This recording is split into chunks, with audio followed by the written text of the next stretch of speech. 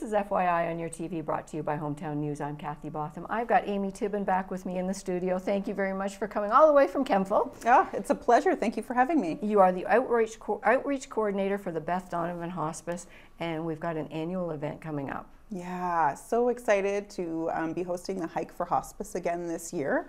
It's the last Sunday in May, and we're going to be gathering at the Ferguson Forest Center. And it's a fun day out for friends and family and people in our community, and they can bring their pooches along for a lovely walk through the trails at the Ferguson Forest Center. Yeah. It's extremely pet friendly. Yes, it is. It's very pet friendly. In fact, we even have swag bags donated by our local Pet Value, and there's 25 little doggy bags with treats and toys for your doggy for the first 25 dogs that register for the event. Now, this is your 14th year. How did it go through COVID? Great. You know, this was one of those events that we were able to continue on through COVID. We asked people to register online and hike virtually, so they could hike from their home or their local trail. And we're still offering that option. So if folks want to hike, you know, closer to home, they can do that on their own time and still raise funds for hospice. But we are actually thrilled to be able to gather together again.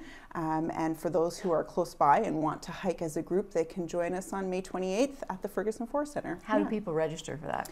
Yeah, so if you go to our website at bethdonovanhospice.ca, there's a button there. And also on our posters, there's a QR code that you can scan that will help you register your team, or you can register as an individual. There's also a button just for donating. Excellent, excellent. Now, you've been here quite often here on FYI, and part of your job as the outreach coordinator too. You are actually reaching out. Yes, yeah. And you're doing a lot of things in outlying areas like Merrickville and Winchester, that type of things. How's that going? It's going really well, and it's amazing because, you know, our hospice serves such a large area, and so we really do need to work with the community organizations in each of those little individual communities, because we can't do this without their support. And we need the support of the communities as well. We need volunteers in those communities. And so we are trying to work in each of the different locations.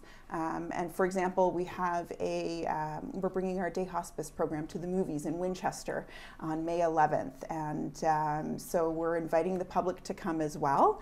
We're going to be showing Grumpy Old Men, and then in the afternoon we're going to have some live music. And Dundas County Hospice will actually be there with the table as well. They're another local hospice that we share a boundary with. So people from that community can come and learn about both hospices, how they can help, and also what services we provide, what we can do to help them or their loved one.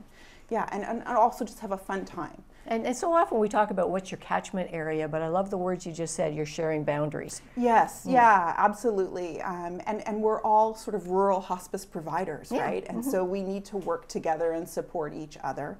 And so technically, I guess Winchester would be in the Dundas County Hospice area, but we have clients that use the Winchester Hospital, right? And so, you know, it's kind of like we have to work together and we have to support each other. So we're thrilled to have them joining us that day so that people in the area can learn about them and also learn about us. And now you mentioned the day hospice. That's just one program that you have at the hospice. There are so many, and we could be here for an hour and a half, you talking about everything that our Beth Donovan Hospice does. But maybe you can just touch on a few things that people that do. Yeah, so we have equipment lending. That's probably one of our bigger programs. And it's really important because it's quite expensive to buy the walkers, the commodes, the bed rails, the shower bench. And so instead of going out and buying those items, you can come to us. We loan them to you for free. Some people like to make a donation. That's always appreciated, but it's not necessary. And then too, you know, that equipment gets returned to us and we can loan it to somebody else, so that we're keeping stuff out of the landfills as well, right? Right, yeah. Right. And I mean, you know, when we talk about partnerships and everything too, you're helping out the House of Lazarus right now. They just went through pretty much a crisis recently. Yeah, they came off a very successful fundraising event, and then that weekend, unfortunately, their food bank in South Mountain burnt. And so we are thrilled to be accepting donations for them. and we will get them to them. So if anybody has any food bank items that they'd like to donate and you're in the Kemptville area, you can certainly drop them off at our building on French Settlement Road, and we will make sure that those donations get to the House of Lazarus. That's another great organization in our community that it's just so important that we support them, and they in turn have, you know, supported some of our clients as well. So absolutely, yeah. And it seems right now too, I'm hearing from a lot of food banks really struggling this time of year. It's not typically the time of year people think of donating to a food bank, but if you have it in you to give, absolutely, this is the time they really need you. Yeah, absolutely. Yeah, there does seem to be a higher need there, and so then for them to struggle through that and lose their building there. But they are accepting donations, and we're helping them as best we can too. Excellent, yeah. excellent. Now, where are you physically, your building? Yeah, so we're just east of Kemptville, so on French Settlement Road, 1107 French Settlement Road. And people are welcome to drop by. We're open between 8:30 and 4 every weekday, Monday through Friday, and people are welcome to drop by. And if you have any questions about volunteering, or if you want to make a donation, we're there. Excellent, excellent. Now let's go back to your Hike for Hospice again. Yeah. Sunday, May 28th. Yes. You can walk, run, or hike. Yes. And there's no pressure. No pressure. But you can do a 1K, a 3K, or a 5K. And I'm sure if you just want to walk around the parking lot and make a donation, they'd love to see you. Yeah, even if you just want to come and gather in community, right? So we gather at 10 a.m. and then you can head off on your hike if you like, but some people actually just hang out with their pooches and visit. They bring a lawn chair, and we have some tables and seating there. And, you know, we have a barbecue afterwards. So some folks just come out and they make a donation and gather and socialize and celebrate everything that our amazing community has to offer. Yeah. So often, too, I see some of the teams that are made up of are people who have benefited from the hospice. Yeah. They've got stories to tell. Yeah. They're lovely people to meet. Yeah, yes, and they want to tell their stories, Yes. and they want to talk about why hospice is important to them. Oftentimes, you know, the folks who put together a fundraising team or who hike with us on that day, they're hiking in honor of a loved one, right? There's meaning behind it for them. But it's also really just important to many different people in our community. They want those services there. Absolutely. They don't want to have to drive into Ottawa for those services. It's nice if they can get it close to home. Yes, absolutely. Yeah. They knew how important it was to them when they needed it, and they're there to help too. So exactly, absolutely. Exactly. Well, and we're still seeking out sponsors for that event as well. So we need local organizations, businesses, and folks to just donate prizes, because we give out prizes for our top fundraising teams and individuals, but also, you know, like the doggy swag bags. Yes. Thank you so much to Pet Value. That's amazing. But you know, we accept you know, giveaways for our human participants as well. Yes, yes, for sure, for sure. Yeah. Yes, the pets wouldn't get there without them. That's right. Yeah.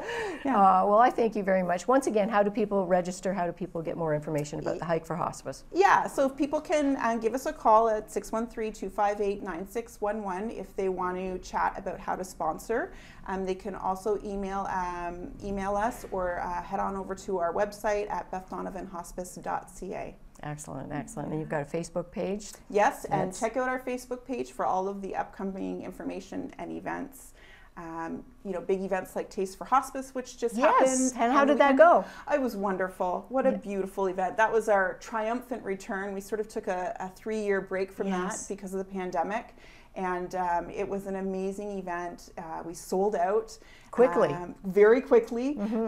We had over 20 vendors, and thank you so much to our vendors. You know, they donate their wine, their beers, their food items, and we can't do it without them. And they brought the best that they had to offer. It was delicious, and it was all amazing, and it was just such a wonderful event where local businesses and local people all gathered together in support of the hospice, and it just felt so lovely and wonderful to be in person. Once again, they know how important our hospice is to really our communities, do. for sure. Yeah. Well, thank you very much. Amy Tibben, our outreach coordinator for our Beth Donovan Hospice. Thanks for joining us. I know you'll be back again. There's always lots going on at the hospice. Absolutely. Thanks so much.